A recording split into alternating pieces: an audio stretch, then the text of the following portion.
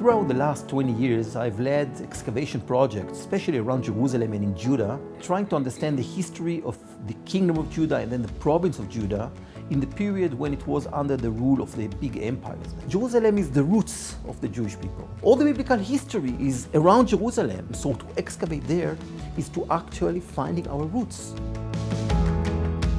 One of the problems in archaeology is that we never know where to excavate. Like many other sites, the ancient city of David was on the top of the hill. The city was up there, but the water was down there. There were probably tunnels leading from up the city to the water. There is no way to discover these tunnels. There is no way to understand the underground of Jerusalem when we don't know where to excavate and how to find it.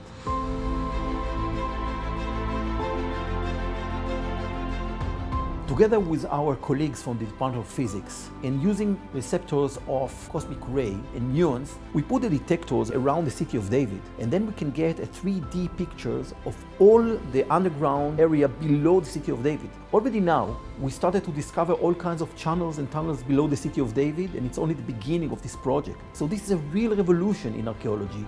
This is a real revolution that we can understand what's going on below the ground even without excavating it. The amount of information that we can get today from every bucket that we excavate, from every square that we excavate is unbelievable. We can know what was the climate in ancient times. We know what people ate in ancient times. What was the source of every piece of clay? What were the liquids in every vessel that we excavate? And we know what was stored in every vessel that we excavate. We can have a DNA of animals and human beings and know what was the origin where people came from.